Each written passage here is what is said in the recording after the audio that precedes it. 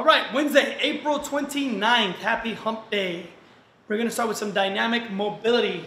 We're gonna go 4 mountain climbers, plus 2 push-ups, plus a bear crawl. Bear crawl down and back your living room, hallway, whatever space you got. Make it take about 20 seconds. Then we'll go 6 mountain climbers, 3 push-ups, and we're gonna go some half handstands. And those half handstands are basically kick up into a handstand or kind of donkey kick, come back down, and try anywhere between 6 to 8 reps of that.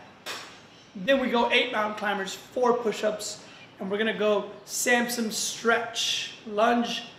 All right, Samson stretch, lunge, and let's go 5 on each leg, 10 total. And then our last round here will be 10 mountain climbers, 5 push-ups, and we'll crab walk. Down and back your living room, hallway, whatever space you got. If you have no space, just lay on the ground in a crab position, lift your hips into the air, get those shoulders, triceps, and pecs warmed up and fired up. That'll wrap up the first half of our warm-up along with all the birds that are outside going crazy.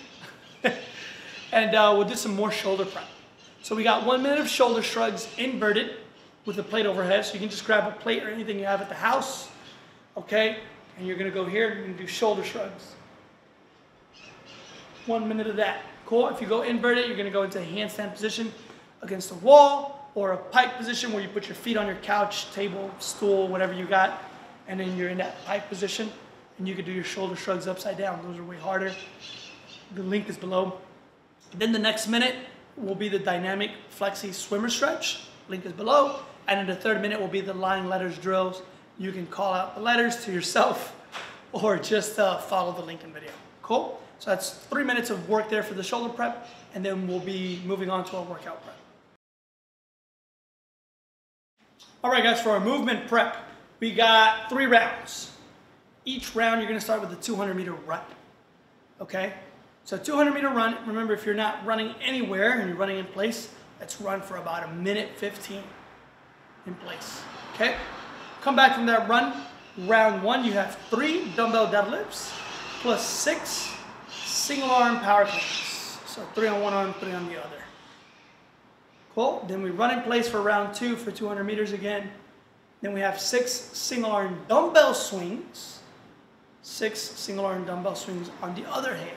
I'm going to show those in just a second. And then we have 4 single arm dumbbell power cleans on each arm, 8 total. And we'll be done there. So let's go over those movements real quick. We've got 2 dumbbells right here.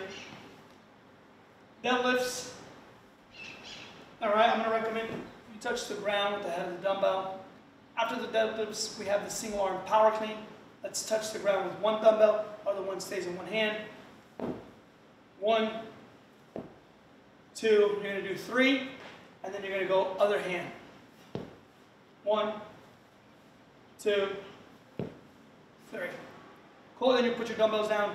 Round 2, go for a run. Come back. 6 single arm dumbbell swings right here. 1, 2, all the way to 6, and then other side, right? 1, 2, I like this. 3, all the way to 6, okay? I like the fact that you're holding 1 dumbbell in one hand and the other one working. Okay, it makes you work your core and stability.